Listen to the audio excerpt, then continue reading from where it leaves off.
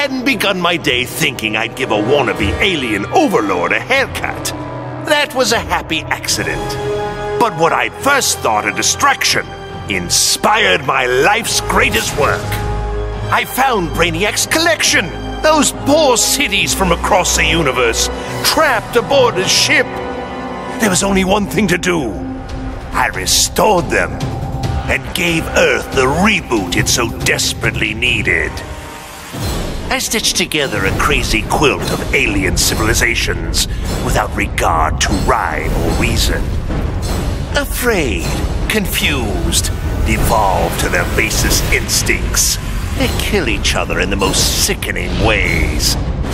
And I get to sit back, munch popcorn, and enjoy the show, watching as the world burns.